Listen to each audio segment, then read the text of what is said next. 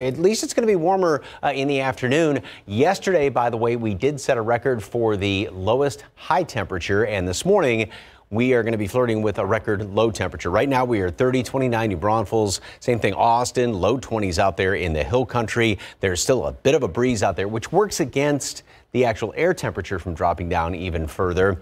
We've got the very dry air in place, but we still have wind chills that are down even in the teens. Rock Spring at 15, 22 here in town, 21 is what it feels like in Hondo. Freeze warning remains in effect up until 11 o'clock this morning for the entire area. I think we are going to be dropping down, though, a couple of more degrees, right around, say, the mid-20s. 26 is the record for this date, and that's what I'm going for. I think we'll hit that in the next couple of hours, and then we'll make it up into the upper 40s today, and there's going to be sunshine today. A few more clouds later on in the afternoon, and the trend, though, is going to be to warm up the rest of the week.